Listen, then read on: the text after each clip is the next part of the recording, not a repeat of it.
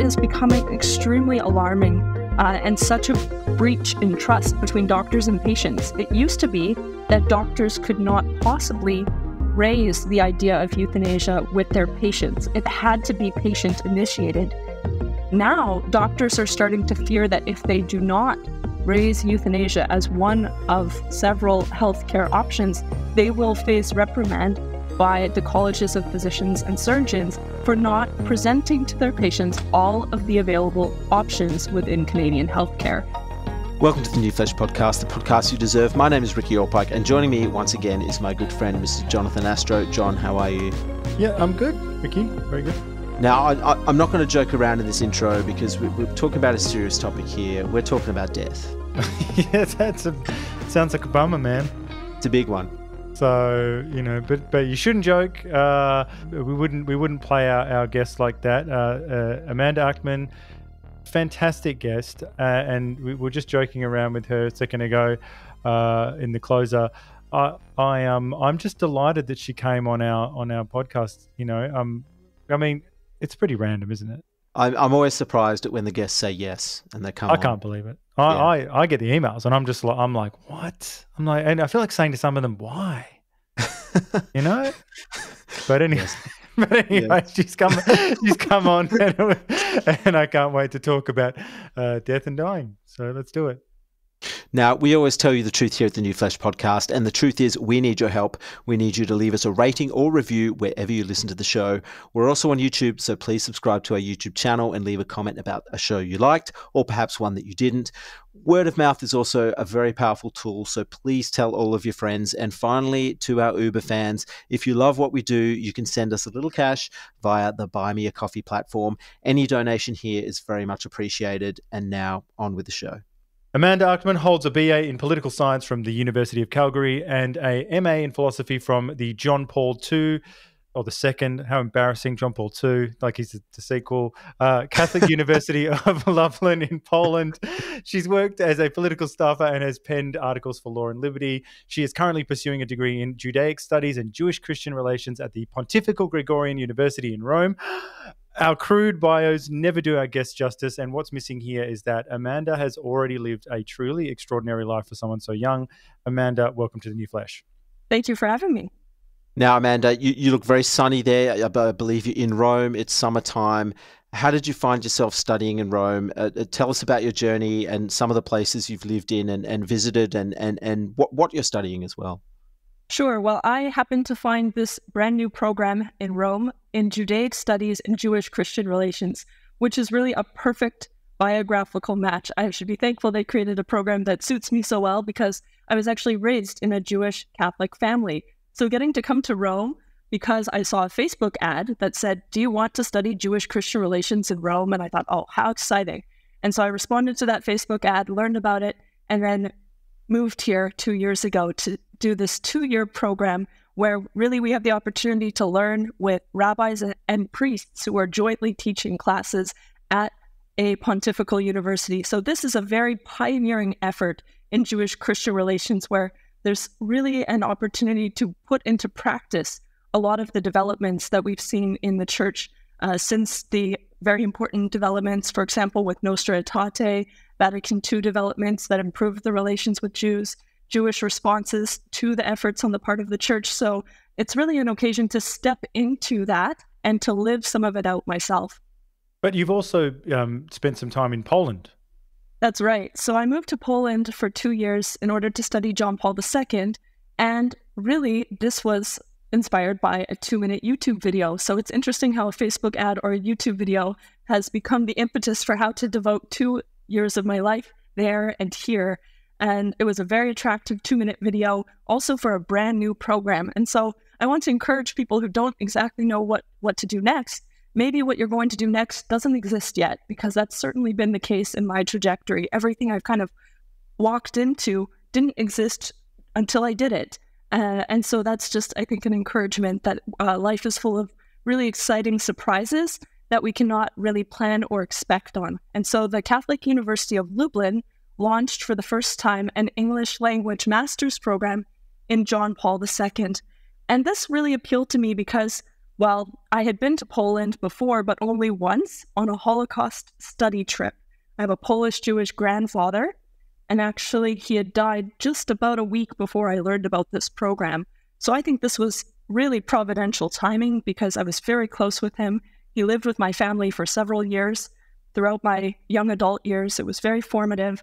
And I visited him shortly before his death, and I know it would have brought him grave kind of consternation that his only granddaughter was moving to Poland, of all places, the place that he fled, in order to study. And I also probably would not have left while he was still alive. So the timing was just incredible.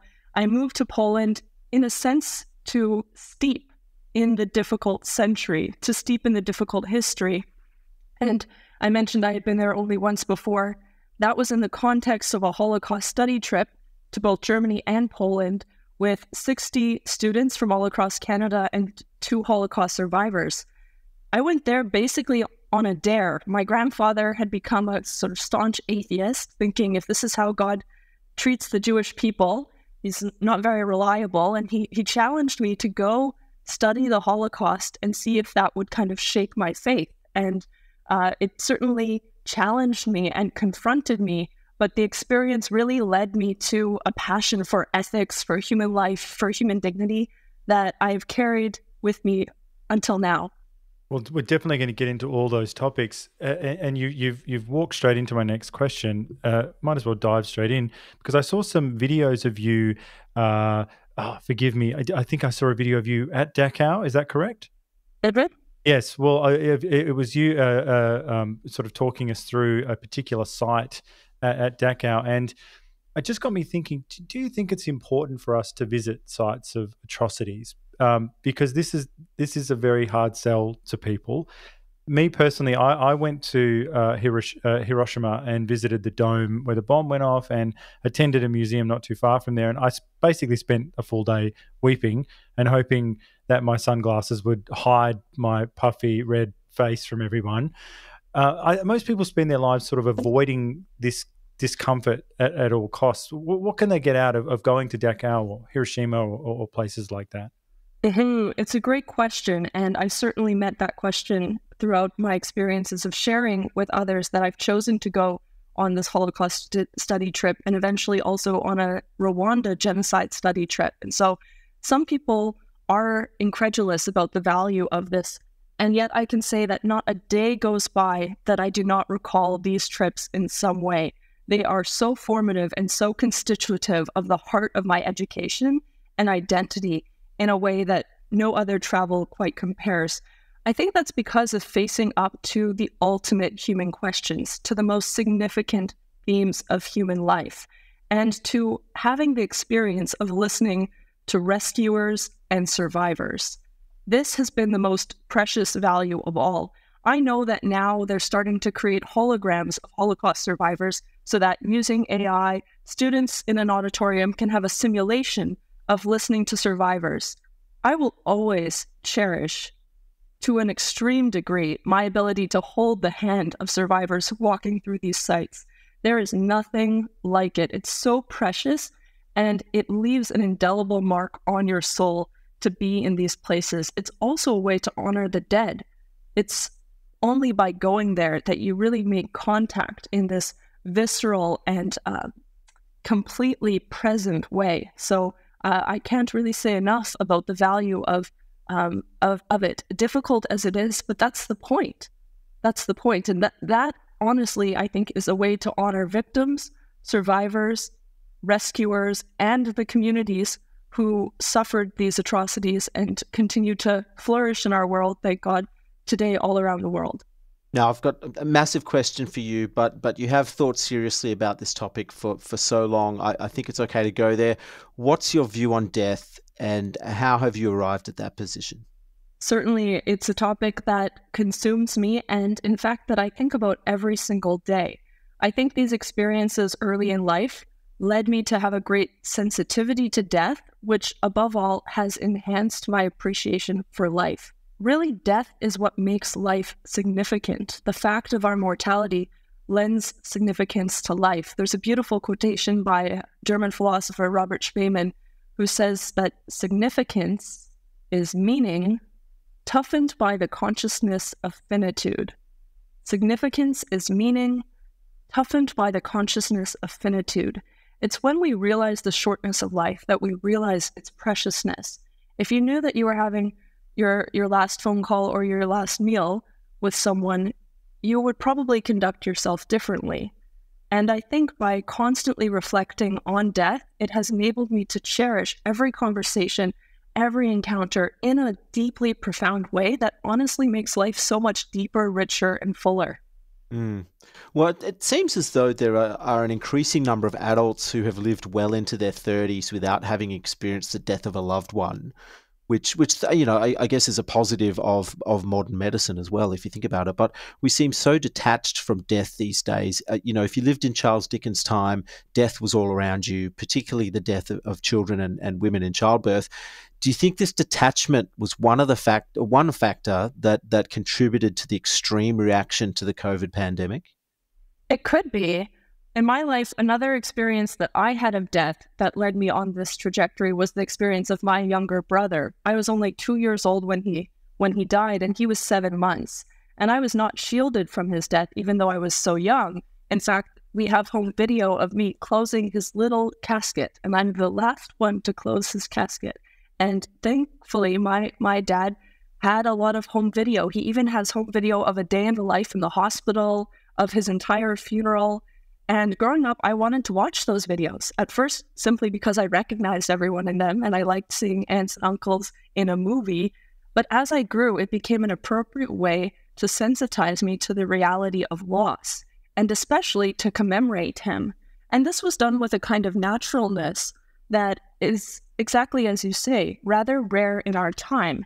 Many of my friends have had similar experiences, and yet without that degree of intentional commemoration.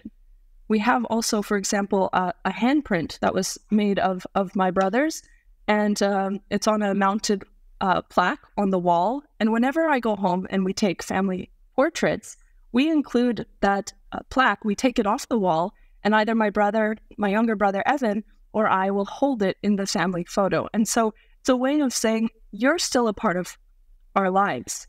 As a sort of liturgy for funerals would have it, with death, life is not ended but changed. And throughout all my experiences of education and adventure and work, that is very much basically the theme of my life, because I find really that with death, life is not ended but changed. Our relationships to the dead change, but when you have a sensitivity to how a person kind of transcends this earthly world, you're able to remember them, to bring them into your life in a way that makes your life include them. And this is just marvelous. It's something that makes us distinctly human. The fact that through memory and identity, he, in a sense, makes my family more my family every day. The way that I relate to my parents and my younger brother is completely transformed by his presence, short as his life was. This is kind of a miracle of humanness that I think we could recover when we bring death a little bit more back into life. Amanda, that's such a unique and rather beautiful way of putting things. So we might as well go there. What do you think of the secular view of because I would say that you're talking in ways that you would just never hear from from secular sources, people, or just what it means to be your average liberal person out there. They're not encouraged to. They never talk about transcendence. They never talk about the metaphysical. Never talk about people living on or the soul or anything like that. So what do you think is the effect of that rather almost complete domination of the secular view in relation to what you just said? Well, in a sense, I think it's so much remedied through traveling. And maybe people who are secular, who like to live life and travel, would do well to kind of realize how much travel is enhanced by the presence of death and a sense of transcendence pointing toward the future. When I was in Poland, and now especially in Rome, I often have the thought that you would think that atheistic materialists would create the most beautiful things if this life is all that there is and all that we have to live for. But that's certainly not the case. Having also seen the effects of post-communist or the effects of communism, being in sort of post-communist environments and this kind of thing, it's the exact opposite. That where there's a belief in transcendence, we see the highest art and the most beautiful culture and civilization. We see a desire to preserve things and to testify to immortality.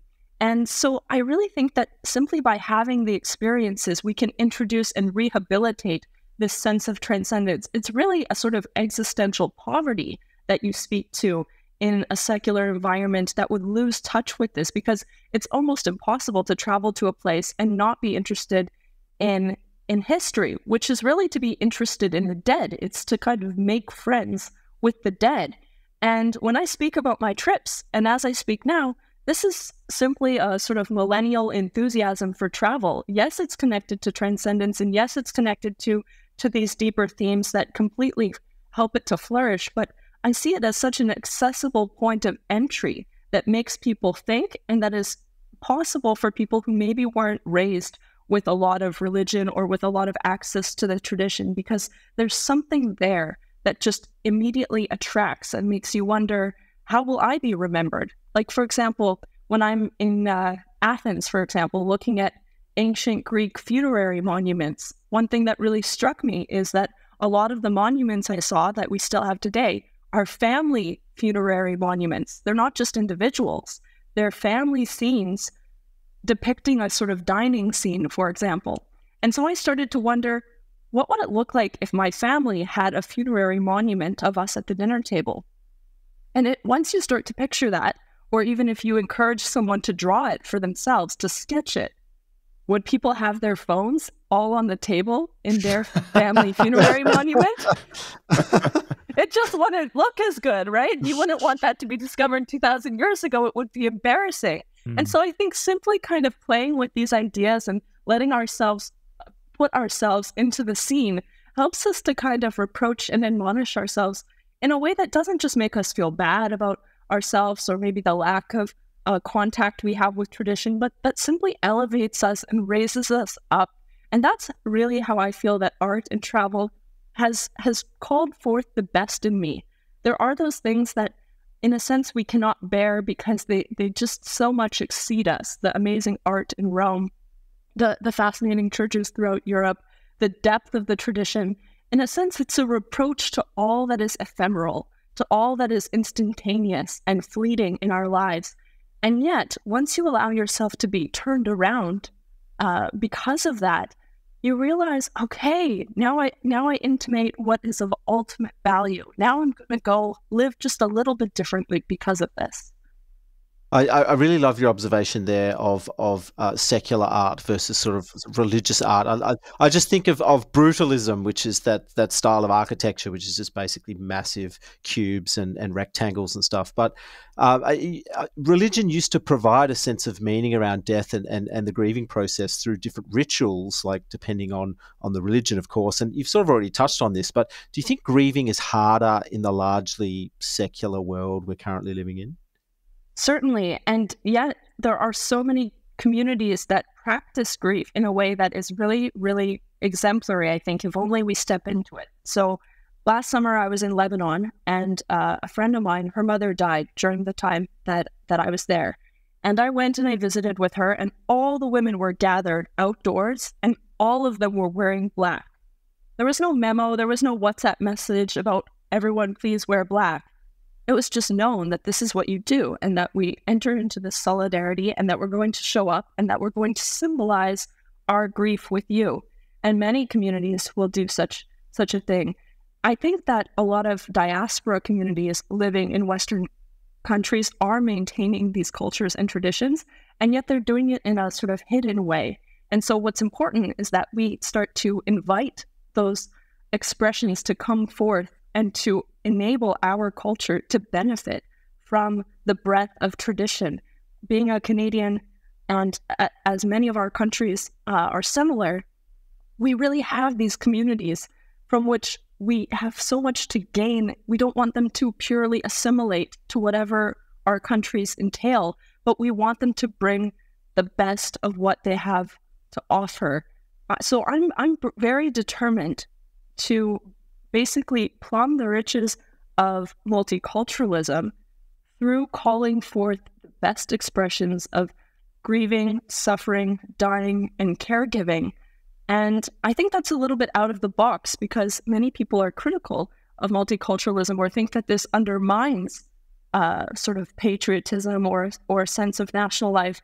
I absolutely think that it's quite the opposite, that we become more fully who we are when we sense our identity in the presence of the other, when our identity is both fortified by the contact with the other, and then we have to discover more completely who we are. I think a lot of times multiculturalism can make people insecure because of precisely that lack of identity and solidity. But when you know your own tradition, you can be confident enough to engage and to learn from others. You're in the country for this question, Amanda. Do you think it's fair that if I die, that my wife should have to wear black for the rest of her life? You can negotiate it with her. I would, and particularly if I die young too. I'm like, no, you've got to do it. 60 years, the whole bit. Like, just show some respect. What's interesting specifically about my study of Jewish tradition is learning about how stipulated grief and mourning is within Orthodox Judaism. There are certain rituals that are prescribed for the first month, for the first year, and once that month has passed, and once that year has passed, you stop doing certain rituals because you have to give death only its due and not an inch more. So that is quite an interesting view that actually serves to protect the primacy of life while making space for grief, and also saying that there's a limit, that there's a sort of time-bound nature to grief, which is to say you'll never get over the loss of a person. You'll never get over the loss of you, for example. And yet, in order to progress through the stages of loss, and especially for the community, to be able to reciprocate in turn to other community members and to be available, it demands a kind of ritual and liturgy. And so I think that's also something we've lost touch with because we're straddled between not grieving at all or grieving indefinitely or grieving 20 years later in a therapy session because we didn't have any of the rituals imminently following the death, things like that. But really, what cultural and religious traditions do is they provide a framework so that you don't need to think in a moment when you're not really able to think anyway. That is immensely valuable. You don't want to plan, you don't want to think. And so people bring food over to the people who are grieving. People attend to you in certain ways that are unspoken, and there's not ambiguity. Another challenge of our time is there's such a loss of the mores, and people don't know what to expect. While with traditions, you simply have a sort of go-to expectation, both as giver and recipient, and that is immensely valuable as well. Well, Amanda, we're keen to talk about the situation in Canada, which we'll get to very shortly, but maybe to just sort of put a full stop on this particular topic. What advice would you give to parents who have to guide kids through the loss of a family member? Yeah, that's a good question. I think commemorating the family member is really important within the family's own kind of culture, both as a family and within the traditions that make that family most that particular family. So we all kind of have our own particular experiences, which I don't want to simply project the means that I was given to sort of grieve my brother. And yet we need help and inspiration from others. So I think also parents talking to other parents would be very helpful. Whoever is in your circle and community, let it be a topic of conversation. I'm very, very frequently speaking with my friends about the loss of miscarriage and how difficult it is to speak about among parents, about how much longing there is to commemorate these children who are lost. And so I think really just realizing how much people are hungry for these conversations. Like I brought it up at dinner the other day. I was sitting at a table of 6 in my residence, and 3 people, just because I mentioned the word miscarriage, 3 people shared, oh, I had a sibling who was miscarried. Oh, I miscarried my 3rd child. Like all of a sudden, people had this opening. And so I would just encourage people to be audacious, mention your own loss, mention the loss that you know is not being spoken about. And from there, you will have so many beautiful, intimate conversations of high trust, and those are what make life meaningful. You will not regret it. You will find such a deep intimacy with whoever you are conversing with that is itself a soothing balm and consolation that you would never have expected. Well, Amanda, it's time. What is going on with assisted dying in Canada? This is big. Yes, so MAID is the Canadian acronym for Medical Assistance in Dying, also known as euthanasia or assisted suicide. It's more precisely euthanasia because persons are being killed in hospitals by doctors and nurses, not so much taking their own substance themselves, but really being given a lethal injection by doctors and nurses in our hospitals under the guise of healthcare. So I mentioned that I went to Poland, and that was in 2015, right after my grandfather passed away. And it was in 2016, so while he was there, that the Canadian government legalized euthanasia nationwide. And at first, there were some limits, there were some so-called safeguards, and there was a lot of language about irremediability of suffering being a criterion for people accessing euthanasia. And I even hesitate to use language like this, accessing. What is access to being killed? So this really weighed on me, particularly because I was in Poland, steeping in the history of the Holocaust, remembering my grandfather, who was 96 years old, who thankfully came to Canada in 1937, but all of the extended family had been killed in the Holocaust. And I was every single day contemplating this. Where is our value for the elderly? Where is our value for life when it's difficult and messy and gritty and painful? So I was thinking about it every single day. Many people ask me, well, what are you going to do with a degree in John Paul II studies? And I usually said, hopefully I will humanize the culture. I will seek to humanize the culture in Canada. And I didn't know how that would play out, of course. Like I was saying at the beginning, life is full of kind of the unexpected, and this is especially the case in politics. I could have never imagined when I was young that I would devote myself to trying to prevent euthanasia and encourage hope in Canada because it didn't exist. And now this is a new challenge that I feel very called and determined to meet. So I moved back to Canada and I began working with a member of Parliament. And it was during the course of that work in Parliament that the government tried to expand the legalization of euthanasia on the basis of disability and mental illness. So already we were having thousands of people being killed each year in hospitals, but this was going to go even further and expand the criteria so widely and eliminate all of those safeguards that had been deemed essential just a few years earlier. So here was our chance to speak into the culture and to try and put the brakes on this already very dehumanizing legislation. So I began working with that member of Parliament, and it was very, very difficult because we saw how many people in Parliament were supportive of this expansion, that we were quite a minority in trying to stand with Indigenous groups advocating for persons with disabilities and mental illness, for working with psychiatrists. We had a lot of stakeholders who were very, very alarmed, and nevertheless, there was such a zealous kind of push to remove all of these safeguards. And so I can share a little bit more about those couple years and what we did to mount a resistance. But yeah, that's the beginning of it. Just to be clear, what is the process? So how is it easy to sign up to this program? What are the actual thresholds? How do I qualify? Yeah, so in the past, there used to be a mandatory wait period. There used to be a need for 2 independent witnesses, and you needed to be dying.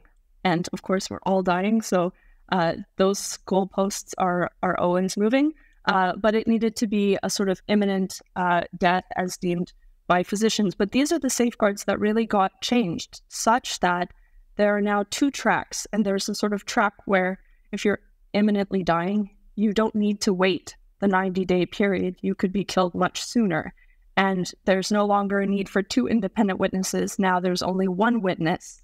But often these witnesses are people who kind of are motivated to be euthanizing people. So it's very sinister that they are serving as the witness. They might be impartial, but that's precisely what's terrifying. When you have an impartial, objective, kind of anonymous witness deciding that you are eligible.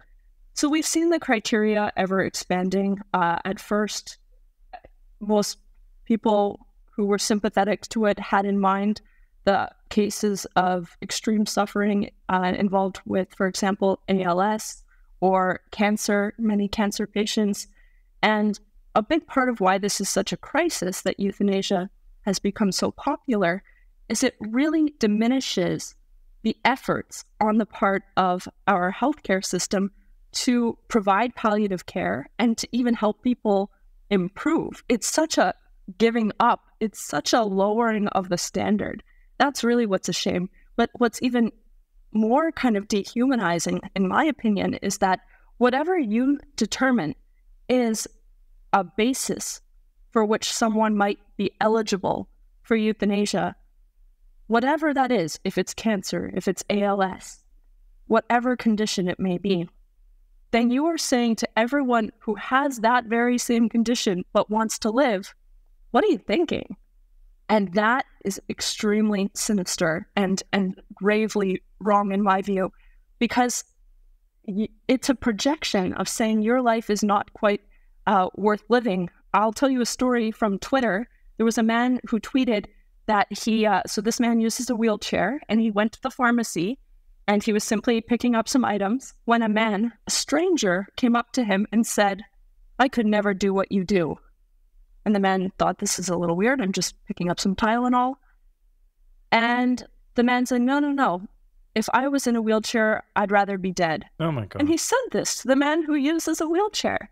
And even just today, I checked Twitter, and I was speaking about euthanasia and disability inclusion.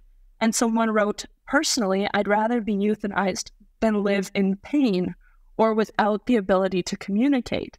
Now, if we think about what that means, in pain or without the ability to communicate, I would rather be dead. You both and all of your listeners know someone who is in pain and or unable to communicate, or you will or you have known such a person. And to say that this person would have been better off dead because someone else cannot tolerate their suffering, it is not about the intolerable suffering of the person. It is about we, whoever would be a proponent of this, being unable to abide the difficulty and tolerate the suffering. And it really says more about that person's anguish and inability to meet the meaning of suffering in this life than it does about the person who is suffering. For the suffering person, we owe our utmost. We don't owe abandonment. We owe all of our attention, all of our resources to try and help them to live. And yes, there comes a point where death is natural and we must allow it and accept it. But to directly cause someone to die willfully, and especially to decide on the basis of their suffering or their inability to, in the Canadian language, there was a survey done by the government of people who were requesting euthanasia. And the number one reason people listed, they have to specify the kind of suffering that led to their request for euthanasia. And the number one kind of suffering that led Canadians to request euthanasia is a loss of ability to participate in the activities that make life meaningful. A loss of the ability to participate in the activities that make life meaningful. Euthanasia in Canada and everywhere is a symptom of existential distress, existential crisis. This is why I can so confidently devote my life to it, because it touches every aspect of existence and meaning, which is why I find it so interesting. It's not just one bioethical issue among many. It comes down to the whole nature of existence and the meaning of life. And this is the crisis we're seeing. So I read often the obituaries of people who have sought euthanasia. And what I find is that they already lack an ability to find out what makes life meaningful long before this request. That crisis of lacking meaningful activities does not come with illness. It's much prior. And so it is so essential that we fortify ourselves with a meaningful life before illness and suffering and death. This is also why I have conversations about death every day now, because when you're dying is not the moment that you want to enter into this kind of consideration for the first time. When you're grieving is not the first time that you want to enter into this. So we need to prepare ourselves. We owe it to ourselves to prepare ourselves. Now, this idea of suffering, is somewhat subjective and on a spectrum as well. Like if you think of someone who may have been depressed in their youth and suicidal and might have overcome that, if they had that option of assisted dying or euthanasia, I mean, they may have taken that prematurely. Do you have any sense that the government has tried to pin down a definition of suffering or kind of worked out what that threshold of suffering is? Do you have any ideas? It's constantly shifting, and this is what's so dangerous about it, and it is very relative. Because of the emphasis on things like choice and autonomy and dignity, these are terms that are very, very subjective. They cannot really be assessed by the so-called MAID assessors. Especially if someone is a MAID assessor, then they are a professional at determining people's eligibility to be killed by a doctor. And so there's not a serious interest in the good of the patient with this. So suffering is something that is quite a mystery in this whole conversation. And yeah, like it's so important that we figure out not just a sort of criterion, because this is never going to be good. Like I don't think that euthanasia should ever happen because it's the direct killing of an innocent person. And yet it's worth asking people questions about the nature of their suffering and what do they lack, because we're finding people who are living without disability supports, who cannot afford housing, who are going to food banks and then asking for euthanasia and getting approved on the basis of a disability or some other factor. But they say the real reason for my request is something else. So there was a story of Amir Farsood, immigrant to Canada. He was approved for euthanasia on the basis of his disability, but he told his doctor directly that he was applying because he could no longer afford to live in the place that he was renting, and he was approved. Nonetheless, he was approved. Now, some people heard this story, and Canadians are generally full of goodwill and can be very philanthropic and come to the support of their neighbors when they know that a neighbor is in crisis. And so a GoFundMe page was quickly set up, and I think more than $60,000 was raised for him in a couple days. And he was overwhelmed by the support of anonymous strangers who said, "No, like this can't be. We're here for you, and we will show that there is another way that you can live." And so now he's still alive. And there are many, many stories like this. It shouldn't take a GoFundMe, it shouldn't take a crowdfunding project to save people's lives every time. Euthanasia is a cry for help. And just also on the point about suffering, because I spent so much time studying the Holocaust, it really hit me that the kind of suffering that people endured in the Holocaust is akin or vastly exceeding the kind of suffering that people think qualifies someone for euthanasia. And if we sent the message that this kind of suffering, any kind of suffering at a certain threshold, is what justifies euthanasia, we wouldn't have Holocaust survivors, because it would be so foolish and irrational to live in the face of such suffering. But what do we see? We see the exact opposite. We see such a will to live, such a determination. Even more, we see a responsibility to live even against a person's own will. Some people, they might have wanted to give up, but they testify that they felt such a sense of responsibility not to contribute to their own dehumanization through ceasing to exist themselves. And I think many people are fascinated and enthralled by the stories of Holocaust survivors. Why is that? Many people are watching shows like America's Got Talent, Britain's Got Talent, Australia's Got Talent, these talent shows. They are full of contestants who suffer things. And what makes the show the show that it is that we see these preamble videos about what they've endured, or we see them perform in the face of having cancer or being blind or having autism or having been homeless. And people love these shows. Well, let's ask ourselves, what is it that we love about these stories? It's because, yes, there has been suffering. And from that suffering, they have not given up. They have found meaning. They have put in so much effort. And there's a heroism.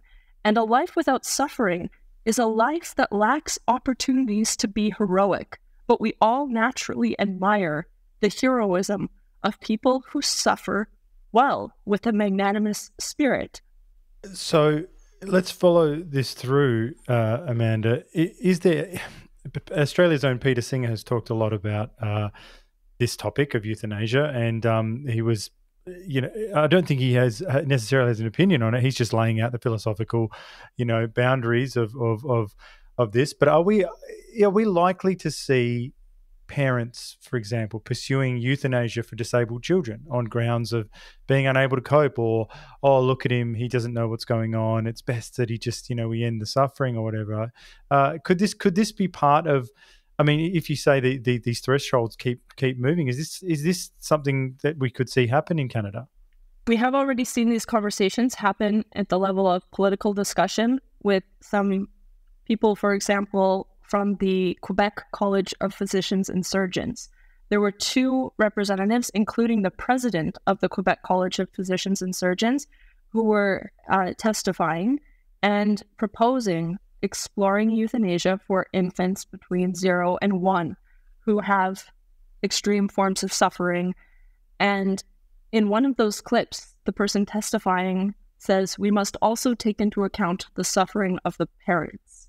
And that is obviously extremely concerning. We're talking about children who cannot consent.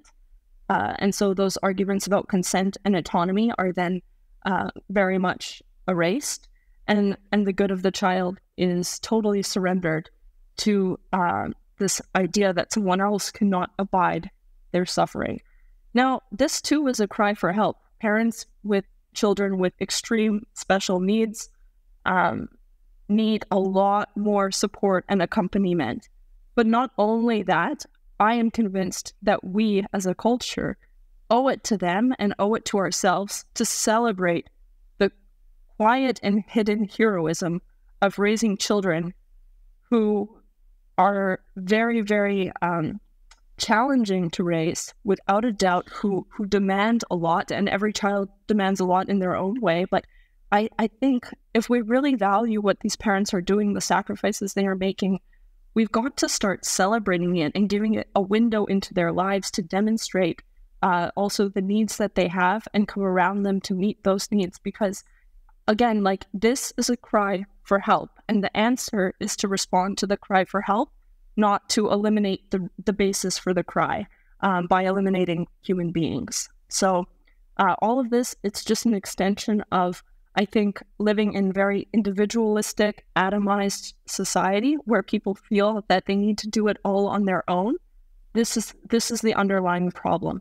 Well, if Canada is anything like Australia, I'm sure there are many helplines and other mental health organisations who receive government funding to help prevent suicide, but they're now having to work within a government framework that allows assisted dying.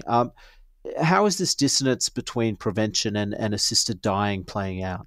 That's a very important and excellent point. It's a huge tension, because how do we have a regime of suicide facilitation on the one hand and suicide prevention on the other? Which suicides do we seek to prevent, and which ones do we seek to facilitate?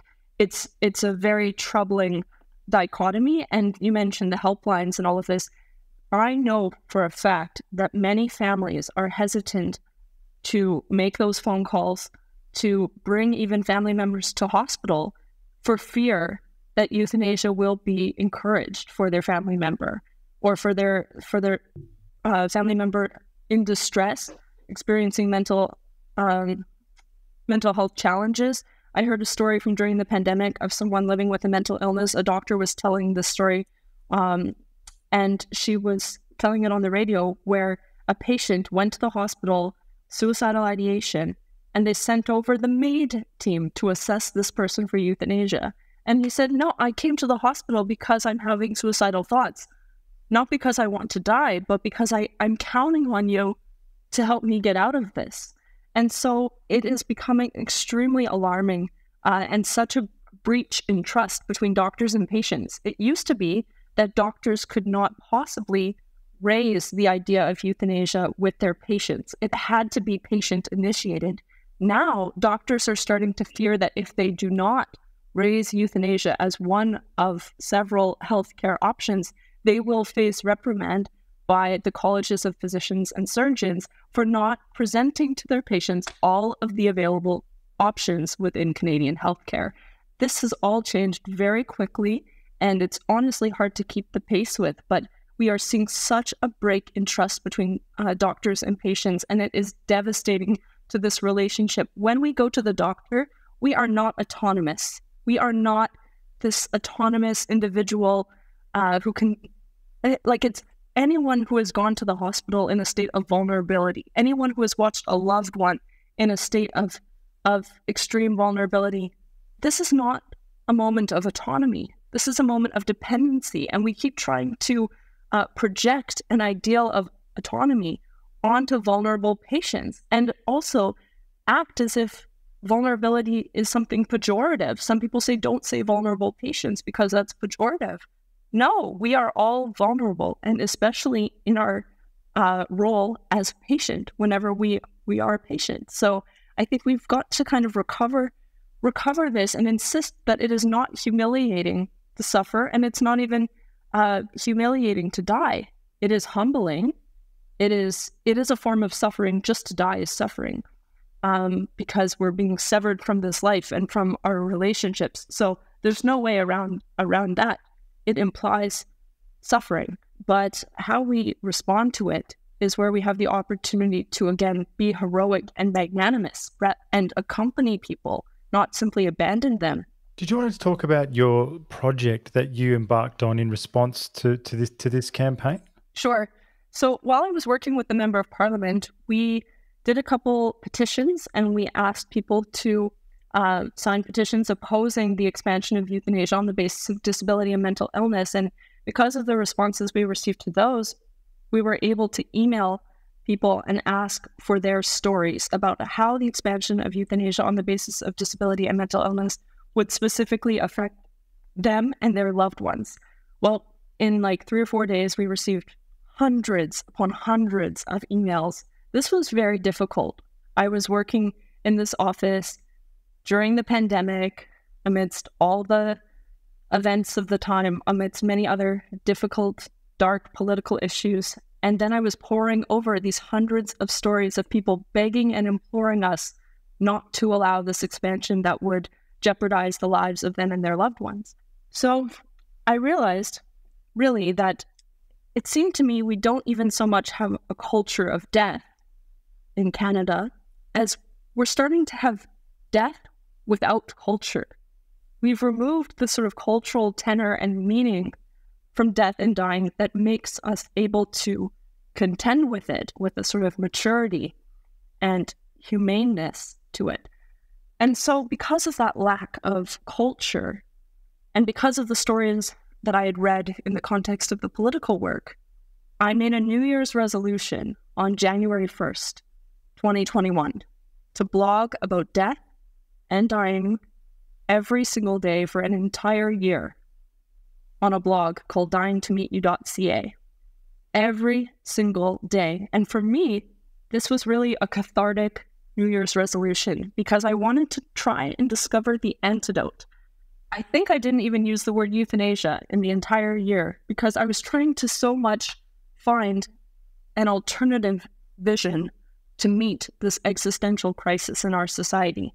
So I was exploring death across cultures, across different religious traditions, across ages, young people, old people, people with disabilities, Indigenous Canadians, interviews, reflections on poetry, on pop culture, on all different things, because 365, it's a lot of content to come up with. So every day it was something different. And in fact, sometimes it was almost midnight. I still needed to come up with a story, and I would just push myself to write. And that challenge itself was extremely enlivening for me.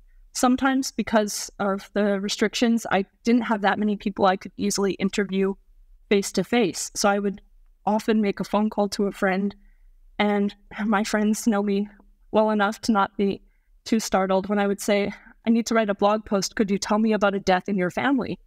And turns out everyone had one, and they really appreciated, again, the openness, that the opening that this was for them to share. So that blog got 15,000 unique visitors over the year, and it was simply a personal project. So I think that speaks to the hunger for a conversation about death and dying, and for a better, more human way to die in our societies that are now becoming kind of enamored with euthanasia as an escape.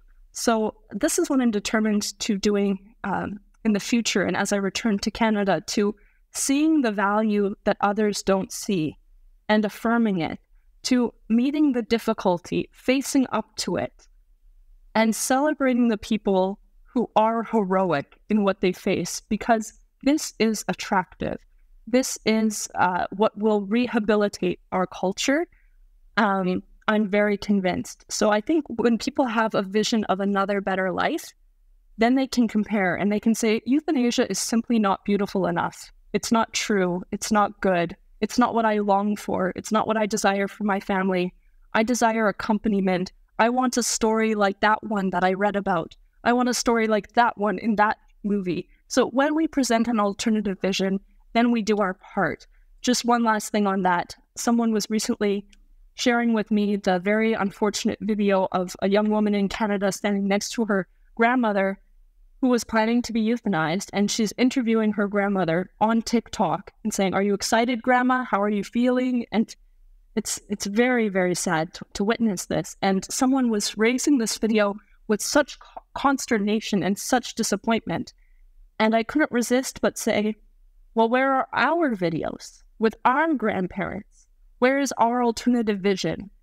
And on the one hand, people might think, you don't put everything with your grandma on social media. It's too intimate. It's too personal. But I think that's less the issue. We don't need to put everything online. We don't need to show off every detail and facet of life. But we have to at least put enough out there that people who don't have an experience of these things in their life have something to look to, because there's a poverty of experience, because not everyone has grown up with ritual and tradition. And so, particularly from my sort of Jewish identity, I'm always thinking about, it's up to us to change the situation. It's up to us to turn it around. It's up to us to put into the culture what we see lacking. And so it's sort of easy to lament and bemoan the state of affairs and the decline of civilization. It's much more challenging to, by our own integrity in how we live and by the kinds of things that we put out there, demonstrate a vision of another and better life. Well, that TikTok video you just mentioned there, it seems so trivial. You know, it's such a trivial thing to do, and I often feel that something that's also treated very in a trivial sort of way is abortion sometimes. Now, with the sort of madness surrounding the Roe v. Wade sort of situation in the United States, we hear a lot of arguments put forward from the pro-choice campaign, but few from the pro-life. Which is, I guess, obviously due to the overwhelming left-leaning bias of mainstream media. But perhaps you could outline the arguments of pro-life. Sure. Well, I think that abortion, like euthanasia, is basically a symptom of the underlying crises in our society. And it also has in common with it that it's a kind of settling for what is really mediocre.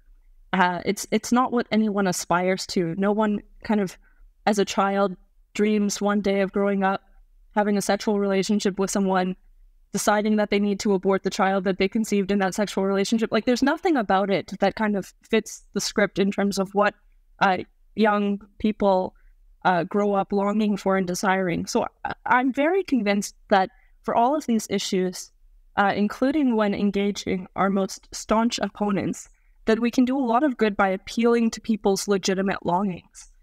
And when we ask people what the real desires of their heart are, and when we're able to have conversations at that level, we'll see that nobody actually desires these things. These things are a reaction to, and they're a reaction, and again, they're a cry for help. So how can we come around and actually meet that cry, listen to that cry, come alongside, and help people to rehabilitate the longings of their heart so that they're not constantly disappointed and traumatized in this life, because there's so much disappointment and trauma, and one event begets the next event, and so on and so on. So I see this in the obituaries of people who have opted for euthanasia. So often they have had suicides and divorces and many, many difficult circumstances throughout their lives. So it's just so necessary that we see that these are not sheer political opponents who are there is a woundedness and there is a suffering that we need to meet with a deep compassion, and also for their good. I think so much about how much I want the good of Canadians who are asking for euthanasia. I want the best for them, and the best is not euthanasia. I think of the women who have had abortions, and I want the best for them. I want them to have healing. I want them to be accompanied in their trauma. I want it to not be brushed aside because they know what they have suffered, and they are waiting for someone to acknowledge their grief and not simply minimize and affirm them. There's a story that this doctor in Canada told recently that really moved me. He's a doctor who had a patient come into the emergency room, and what was her emergency? She was pregnant. There was no particular problem with the pregnancy, but just she was pregnant and she didn't know what to do. And she told the emergency doctor, who thankfully is very pro-life, she said, "I'm pregnant, I don't know what to do. And my boyfriend says, it's your body, it's your choice. My parents say, we'll support you, whatever you choose. It's up to you. My girlfriends all say, we're here for you. It's up to you." And she said, "I know it's my choice, but nobody has loved me enough to tell me what they actually think would be good for me." And so this doctor spent some time chatting with her. He didn't tell us the substance of their conversation. But when he finished that conversation with her, he tells us she didn't punch him. She didn't report him to the college. She just asked if she could give him a hug, because she said, "You were the first person in my life who's cared enough to tell me what you think I should do." And so I think that just so well shows the poverty of relationship and accompaniment. People do not just want sheer affirmation and hands off. They want people to say, "I'm involved in your life. I love you enough to be involved in your life." That is costly. It's demanding. It's not easy. And yet it's so much more beautiful. This is a topic that I cannot get any of the women in my life to engage in whatsoever. Like it comes up organically. It's not we're just talking about it at the dinner table. But if we're at if it comes up and I'm interested in getting into just like a very basic, let's talk about when does life begin, or what is life, and all that stuff, they all get super hot under the collar straight away. And like I think they look at me and they just see like I've got a MAGA hat on, and that I'm just like desperately trying to take away their rights. I'm just like, anyway, this is all just so I can take it. So I'm not quite sure how we bridge. Well, firstly, what do you think of that phenomenon of just completely, shutting down and not talking about it, and what can we do about that?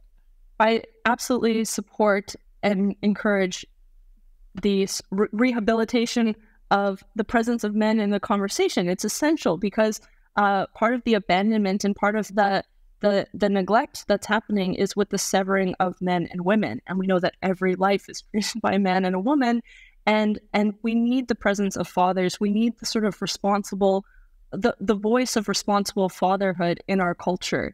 And again, like a great work of art, sometimes that voice of responsible fatherhood, that paternal gaze toward a person, who has suffered, who has been traumatized, who has probably suffered things that have rendered a view toward men to be what it is, it can kind of reproach and admonish like a great work of art. Like the way when we look at something beautiful and good, we just feel like we feel our inferiority to it. And then how do we come out of that? How do we kind of grow up into the maturity that we can revere what is good and true while realizing our shortcomings and that we fall short of it? But one thing that I recommend for conversations is to paint two alternative visions. So you can say, here is one man on the one hand. Here's how he lives out his sexuality. Here's how he lives out his relationships. Here's how he treats women. And now here is another. Here's how he lives out his sexuality. Here's how he lives out his relationships. Here's how he regards fatherhood. And present two opposite visions. And then just say, see, is there not one that you find more attractive? And I think by continually presenting the contrast and juxtaposition, we can rehabilitate people's longings to be ordered toward what is truly good for them, what will really satisfy the desires of their heart. So I really recommend that because it's not dogmatic, it's not merely propositional, but it's coming alongside enough to say, you deserve what you recognize to be the best and the ideal. And again, abortion and euthanasia are so obviously not the ideal. They are symptoms of a sort of existential poverty and crisis. They are symptoms of abandonment and neglect, even of having suffered violence and trauma. And so in all of this, it's important so much to remember that this is not so much a culture war as a call to be moved to have compassion on those who have suffered tremendously. And when we maintain this posture, I am quite convinced that we cannot go wrong and that you will have a place in every conversation. Well, Amanda, you've been so generous with your time. I want to give you the final word. So a lot of our listeners, I think we've got a broad base. And I think that there are a lot of disaffected people on the left. I think there's some conservative people who listen to us. I think there's a whole range. A lot of women. Isn't that right, Ricky? A lot of women listen to us as well. A lot of women. But so I feel like we've talked about the problems, we've talked about the symptoms. So perhaps as a final word, can you sell some of our listeners who I know are in crisis? We're all in crisis. Well, not all of us, but some there's a lot of people who are in crisis. So could you maybe sell them on faith? Wow. Well, I think the most important thing is really to find hope, because certainly in all these conversations, and hope is very much connected to faith. I have many conversations about these topics that lead to a sort of declinism and even a nihilism among people who share my values completely. And if that's the case, then we're not really getting to where we ought to be. The point is ultimately to find hope. And what is the basis for our hope? It's my conviction that there is ultimately always a redemption. It might not happen immediately. This is why the resurrection of the dead, which I've been studying for the past 2 years in Rome, is so important, because it's really about redemption, restoration, and overcoming. And so holding fast to the hope that there will be an ultimate vindication of what is good and beautiful and true is a basis for a sort of solidity of identity and a way to go about the world that doesn't just depend on me. That's the openness to transcendence. We have a hope that there will be a final vindication of our hopes, that the desires of our heart are not misplaced, that the brokenness and woundedness of our life can be redeemed, that we can be restored and made whole.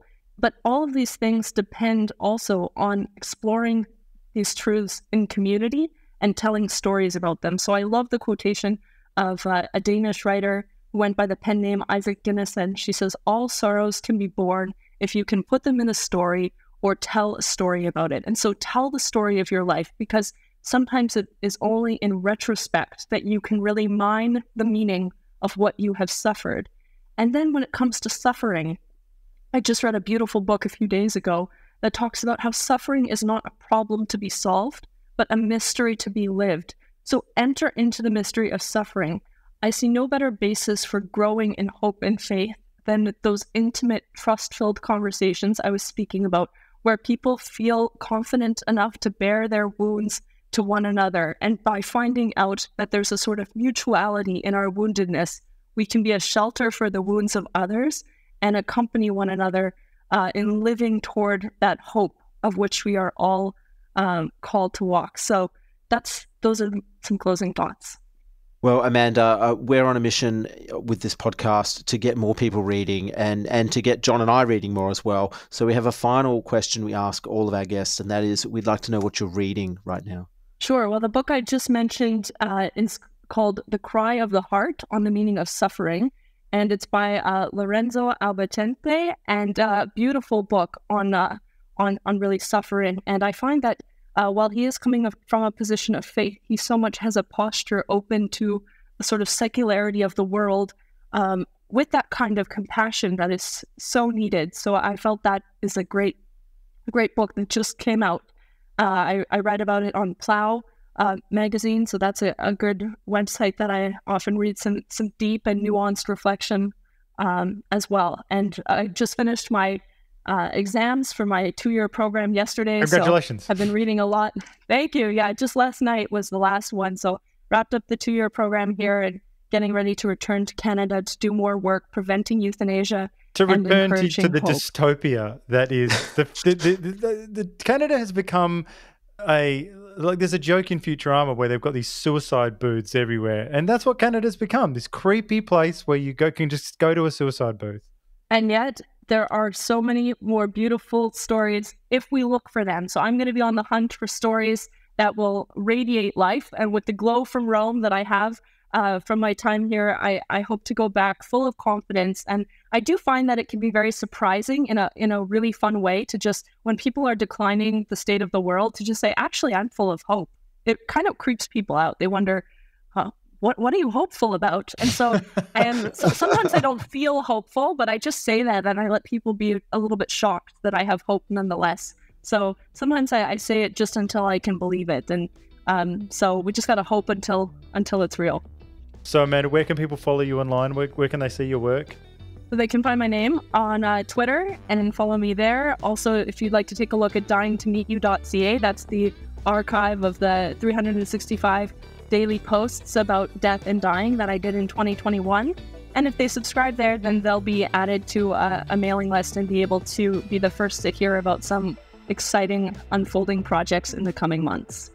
Thanks so much, Amanda. It's a real privilege to talk to you, because it's discussions like the one you just had with us that's why we got into this game. Absolutely fascinating.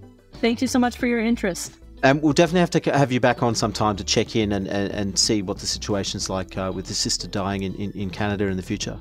You bet. Let it be a warning to you as well. Thanks, Amanda. Take care. Bye.